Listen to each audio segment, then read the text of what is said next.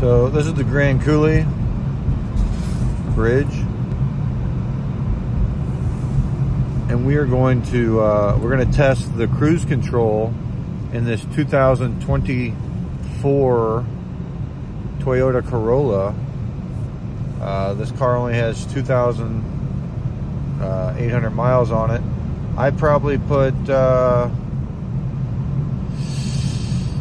probably about 1,100, 1,200 miles of these first few. So what we're going to do here is we're going to test the cruise control and the lane assist, which I just pushed the buttons. That's the two green buttons over here. So the speed limit's actually 30, and the lane assist is on, and it's basically chugging us up this hill here.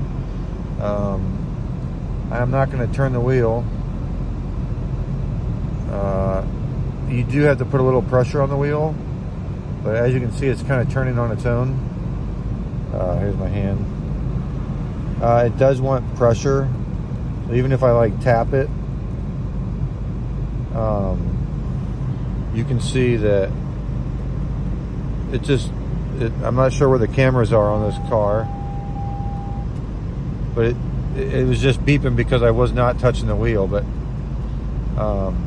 as long as you keep a little pressure on the wheel, the car will steer itself for the most part.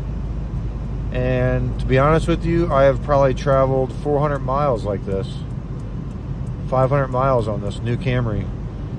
Toyota really did good. I mean, look, my hands. It wants to know you're still with it with the hand, but it steers. It steers. I mean, I do this in the daytime, but it's pretty amazing technology.